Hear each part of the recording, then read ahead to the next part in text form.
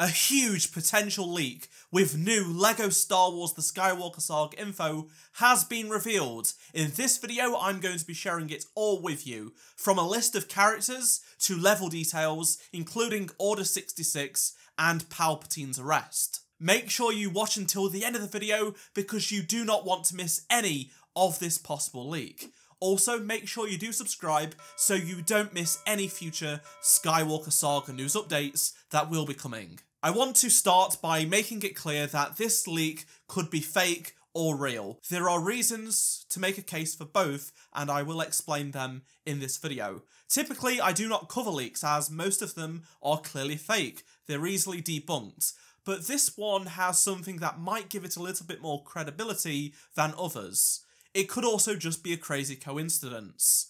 The leak appears to be a message sent to TT Games, possibly by Lucasfilm or someone else. It was posted to Pastebin on April 5th, 2019, and you're probably thinking that was a long time ago. Yes, it was actually only found a few days ago.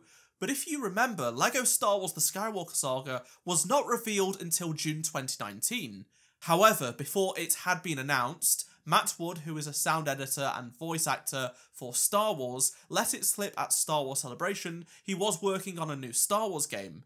But that was April 14th, more than a week after this leak was posted to Pastebin. That proves whoever posted this leak did not make it up after hearing what Matt Wood said. So either this is going to be real, or it's one coincidence that just lines up. People had speculated a new LEGO Star Wars game was going to be made because of Episode 9 to round off the Skywalker Saga before Matt even said anything, so it could just be fan fiction, but who knows. Let's go through the leak now, and it starts by saying, list of requested new characters and variants from the prequels and original trilogy. We understand that developmental resources are limited.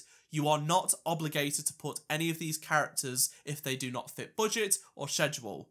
Characters with a check mark beside them were unanimously requested by my polling group and, if possible, should be prioritised, as well as all characters from the original version of LEGO Star Wars The Complete Saga, if feasible, with the possible exception of Indiana Jones, see George Lucas below. We are also in favour of DLC packs of these characters if you wish to include characters from the list that could not make it into the base game. Feel free to include any prequel and original trilogy characters not on the list that you would feel appropriate. As you can see here, it's a massive list of over 130 characters and variants that were not part of the Complete Saga game. Some of the characters have been confirmed for the game in trailers, but most of them have not been confirmed yet. Also, minor characters such as Yaddle that were on this list have been confirmed, even though they weren't considered a priority according to this list. Speaking of prioritization, the fact that they're using tick box emojis for this list is kind of off to me. Maybe it was written on a mobile phone, and that makes it a little bit more plausible, but for me, I just wouldn't expect game devs using tick box emojis on some sort of list. It just seems a little bit out of place for me, but that's just my opinion. It is also worth remembering this leak, if real, will be almost 3 years old, and things in games development change very quickly. We know that TT Games said that there would be around 800 characters and skins in the game, but only 300 or so will be playable. I'd imagine most of this on this list, if real, are not going to be playable characters. The leak list is only 130, so many of them could be possible now the game has been delayed well past its original 2020 release date. It also mentions DLC packs, which were a thing with LEGO Star Wars The Force Awakens. There were quite a lot that added new characters post-launch.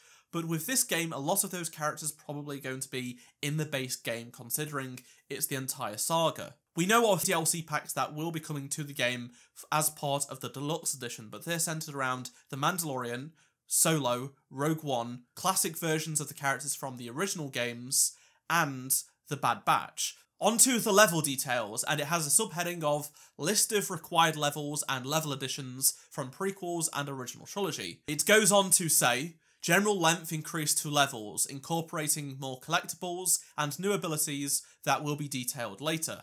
Fix flying to use a free system like in LEGO Star Wars The Force Awakens. Bonus level, Gungan Army. Bonus level, Anakin at Tusken Raider Camp. Bonus level, Arrest Palpatine.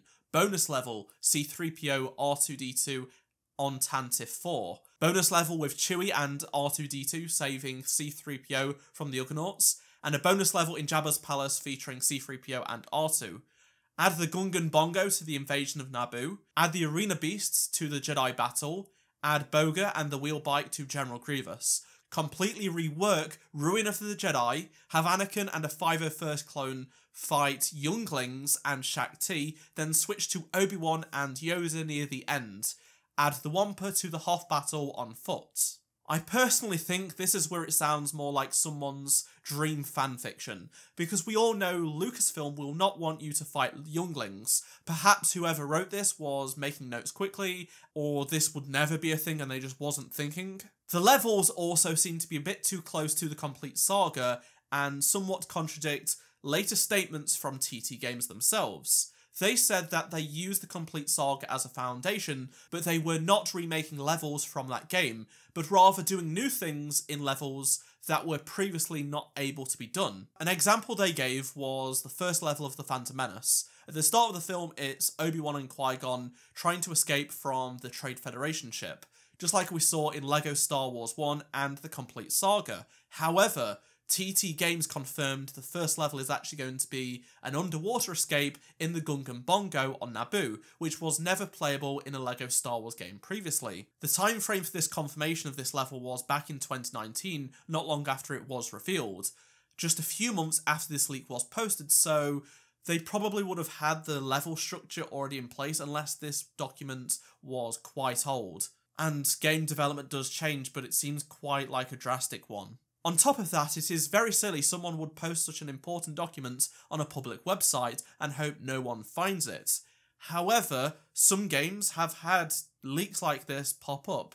It's also a way people make fake leaks, but at the same time, some real stuff has happened. I'm just not 100% sure about it. Do you think this is real or fake? Let me know down in the comments. Personally, I think if the level section was not included, I would lean that it's a little bit more on the real side, but those notes just seem a little bit off, but that's just my opinion. I'm fine with being wrong though. If you enjoyed this video, be sure to drop a like to help support the channel, and subscribe for more LEGO Star Wars The Skywalker Saga news updates. Check out the playlist on screen right now for any news updates you might have missed, and I shall see you in my next LEGO Star Wars The Skywalker Saga video. Goodbye.